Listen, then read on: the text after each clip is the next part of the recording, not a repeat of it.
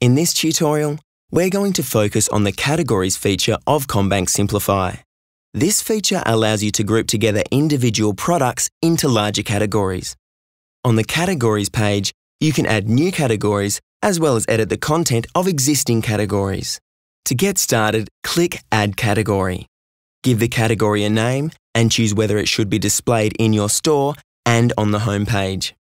Click Create, and on the next screen, click the check boxes next to the products you'd like to include in the category. To edit a category, hover over the category menu. You can delete the entire category, edit the category, or manage products. The category page also allows you to reorder whole categories by simply dragging and dropping them. The order they appear on this screen will be reflected on the front page of your store.